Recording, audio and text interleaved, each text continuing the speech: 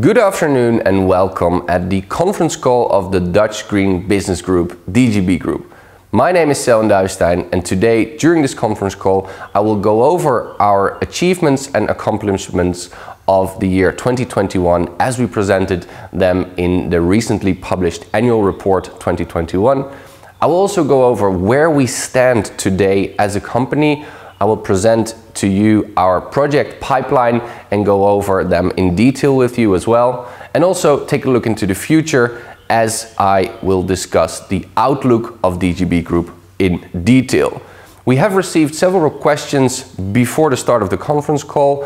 I've went over them and I will answer them in depth here today as well. And of course, it's also possible to send in your questions live during the call. Please don't hesitate to ask. This is where the conference call is for. So send in your questions and we will go over them. And you can do that as follows.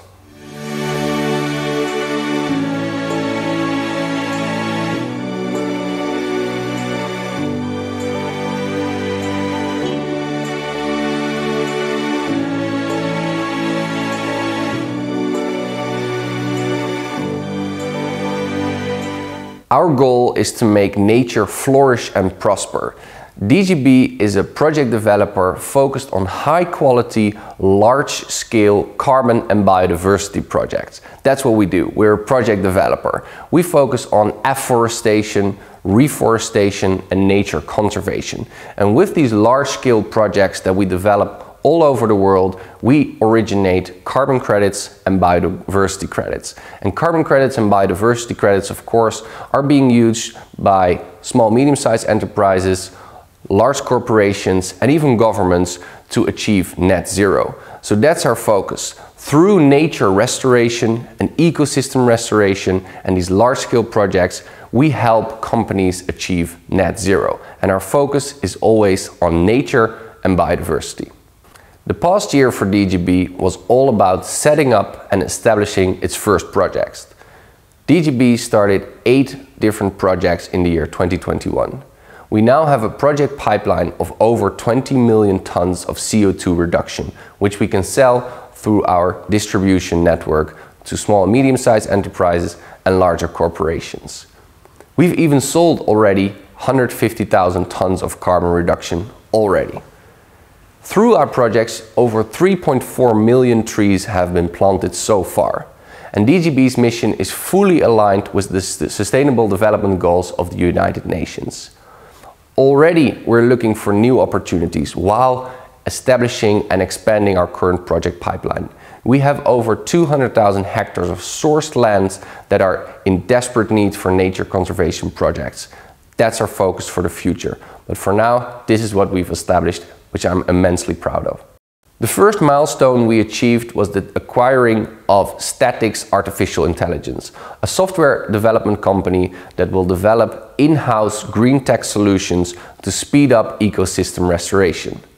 Later in the year, we took a strategic stake in the retail platform Corkies, which will help us expand our distribution channel and focus on retail investors that are looking for green and profitable investments.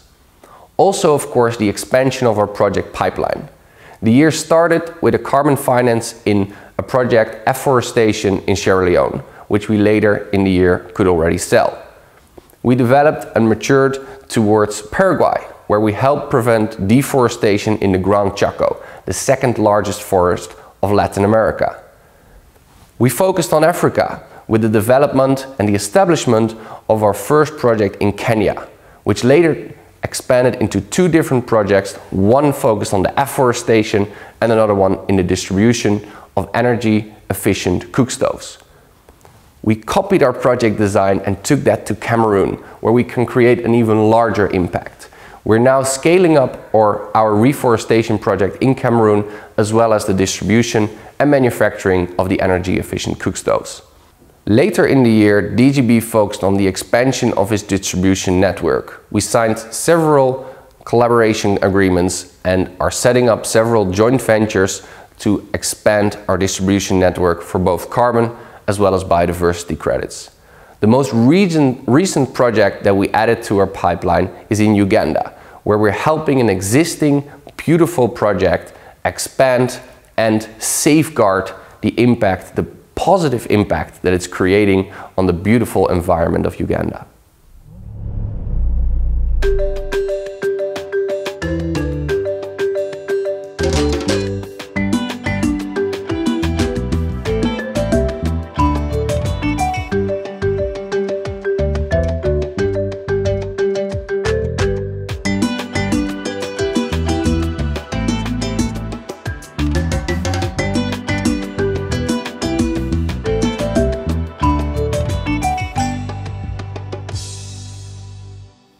So currently DGB is in an exciting position with a very promising and well-diversified project portfolio of nature-based solutions that will help us originate both carbon and biodiversity credits.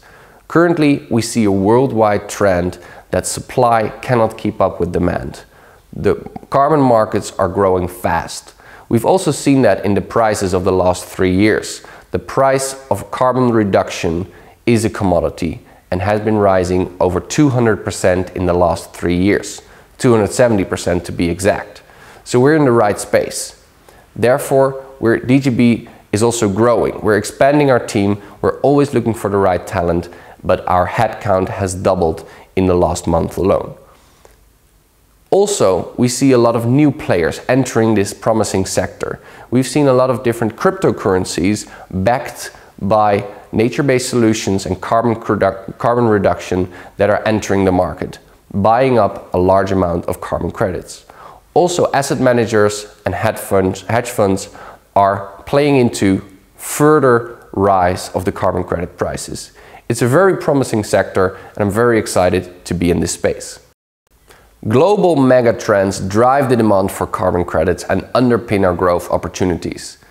DGB Group currently has a project pipeline of over 20 million tons of carbon reduction credits.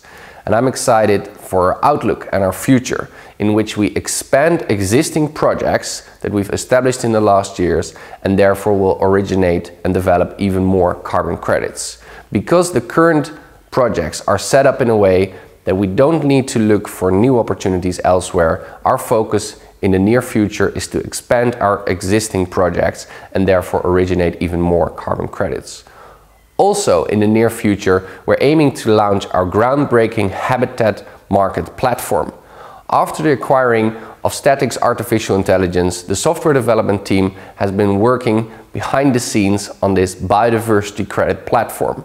When we launch in the next 3 to 6 months, this platform will be the first platform worldwide to developers who can develop a biodiversity project, buyers who are looking to buy biodiversity credits, and sellers to offer and trade existing credits. I'm very excited by the launch, as this will complement our existing sales and distribution network of carbon credits with biodiversity credits.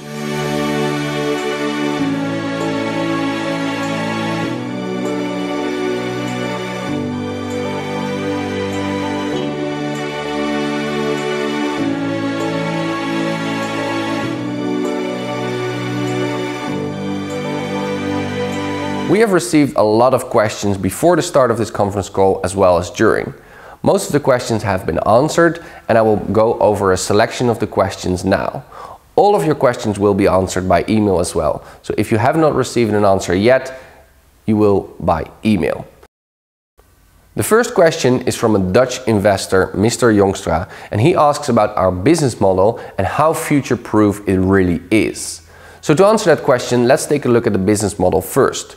DGB is a green project developer of nature-based solutions, and our projects originate carbon credits and biodiversity credits, which we sell to small and medium-sized enterprises, corporations and governments. That's our business model and that's our strong focus as a project developer. The growth opportunities in this sector are immense, as there are an increasing amount of net zero pledges and more companies aim for net zero and carbon neutrality. Even governments are only just beginning in aiming for net zero. There are a lot of different trends underpinning our opportunities, which we've went over in detail in our annual report. But to answer your question and really summarize it, is that the trend towards carbon neutral will be there for minimally 2030, but there are in a lot of reports already goals set for 2050. A lot of the Western countries, as well as the development countries, have set goals for 2030 first and then 2050. So our business model is very future-proof, as carbon credits are here to stay and play an important role in opening up carbon reduction models and will definitely help in achieving net zero.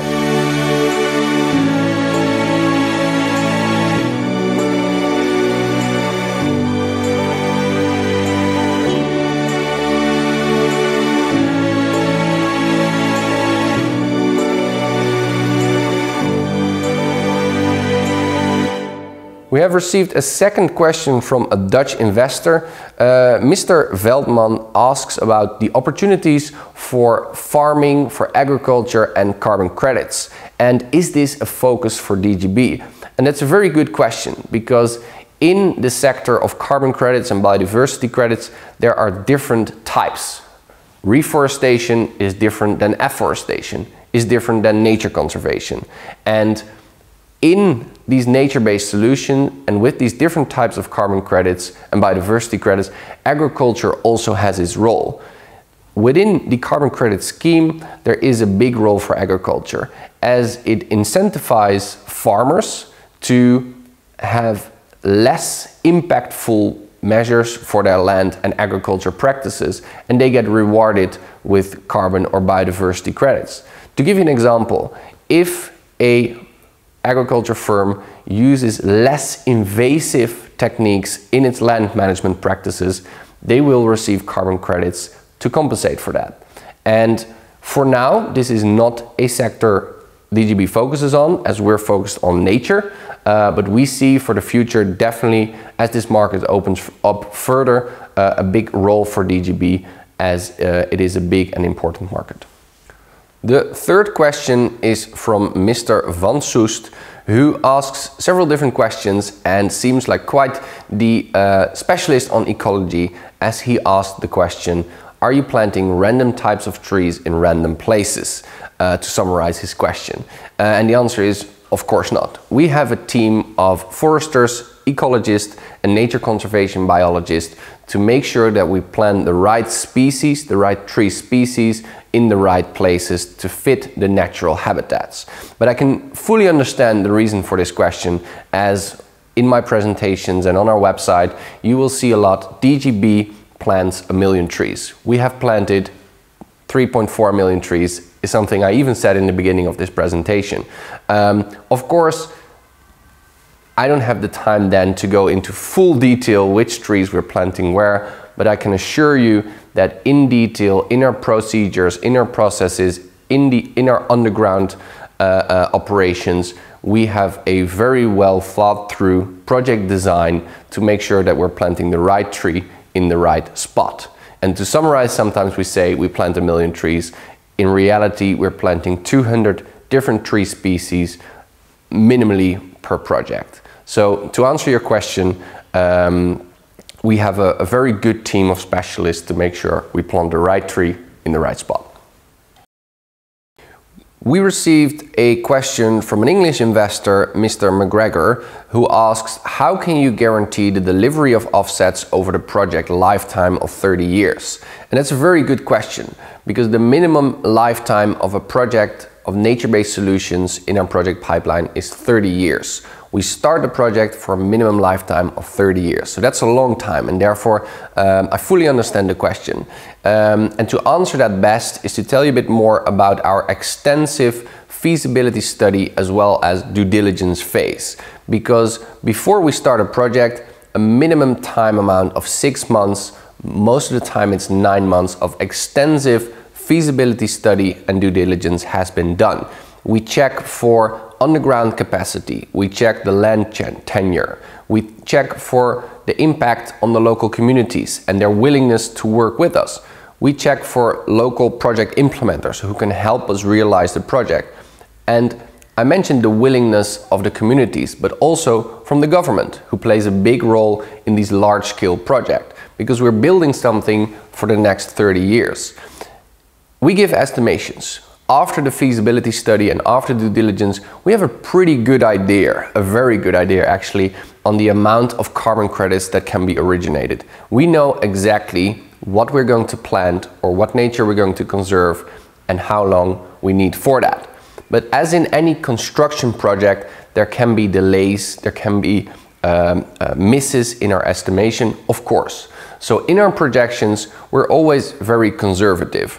We always take the lower bound of our estimations. So when we speak about 20 million tons of offsets, that's always the more conservative and the lower band of our estimation.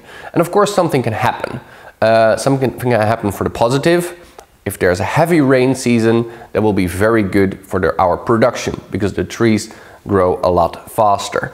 But of course, there can be a period of drought. There can be heavy winds and all sorts of environmental impact, as well as governmental impact.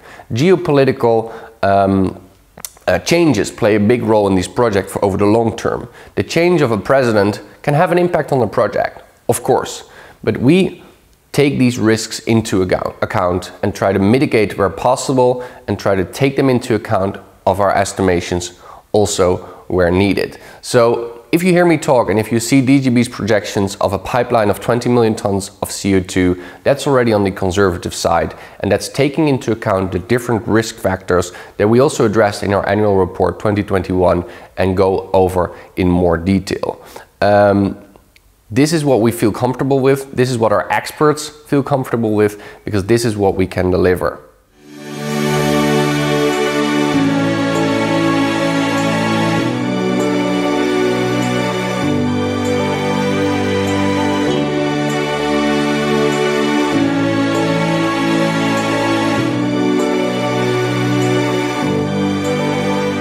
The following question is from Mrs. Williams, who wants to know how to determine the price of carbon and why should you not just buy the cheapest carbon credit when offsetting your emissions.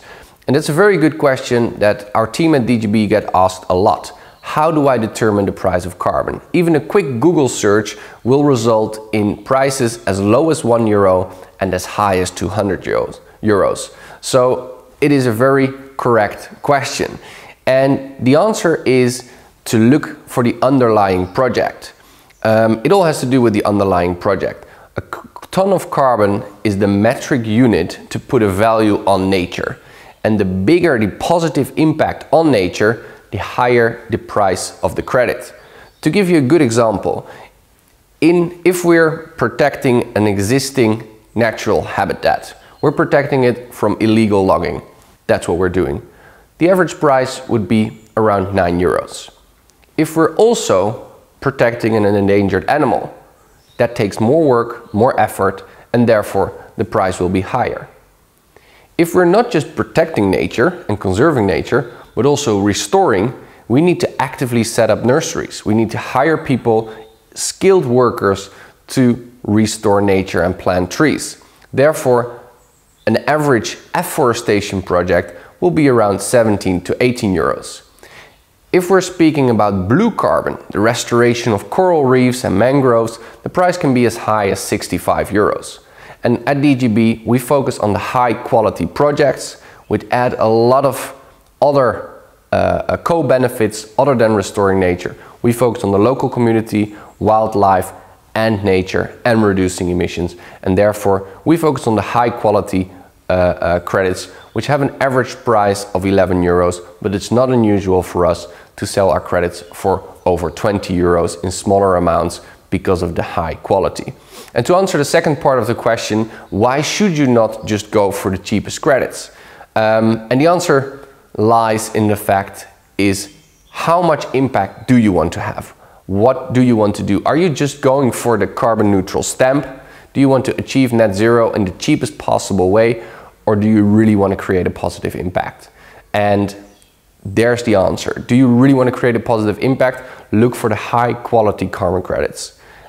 If you just want to go carbon neutral, then you will most likely go for the cheapest one, but you won't find them at DGB because we focus on high quality, large scale projects that actually create a positive impact on the environment.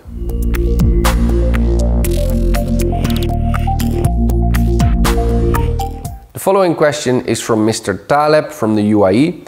He would like to know, how do you verify the carbon credits? And again, that's a very good question that we get asked a lot, and I'm more than happy to answer because that's something we're very proud of. It's one thing to plant a tree to restore nature. It's another thing to create large-scale verified carbon projects. It takes a long time, and there's a lot of effort in validating what the project is producing or the CO2 that it's removing and verifying that. We work with the leading standard of the world, the Verified Carbon Standard, which allows us to sell VCS carbon credits. We can construct a project in the best possible way, but it will not allow us to sell carbon credits if they are not verified. So we work with the global standard of VCS for our nature-based solutions.